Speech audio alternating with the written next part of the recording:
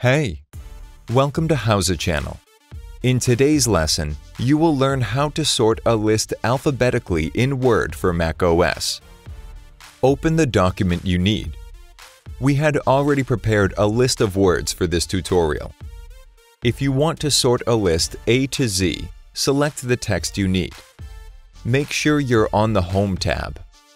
Click on the Sort icon. Set Sort By to Headings in the new window. Set Type to Text. Check Ascending. Click OK. If you want to sort the list Z to A, select the text you need. Make sure you are on the Home tab. Click on the Sort icon. Set Sort By to Headings in the new window. Set Type to Text. Check Descending. Click OK. Thanks for watching the video.